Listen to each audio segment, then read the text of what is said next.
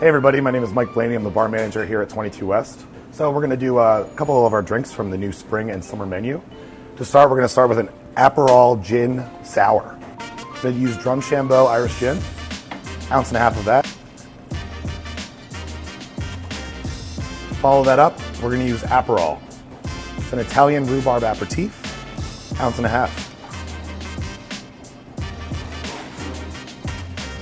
To balance the citrus, we're going to use equal parts simple syrup, half ounce.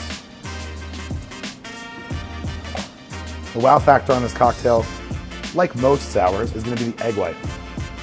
It's going to add a nice frothy head to the cocktail. We're going to strain out our egg yolk, and now we're going to do what's called a reverse shake, where we shake this without any ice. That's going to give a nice frothy head on top of the cocktail. From there, we're going to ice over the cocktail.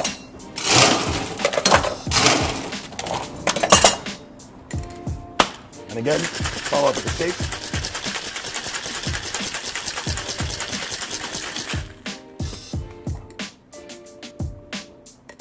Finally, last but not least, we're going to use our conical strainer into our coupe glass. As far as our garnish for this cocktail, lemon wheel right on top. That's the Aperol Gin Sour.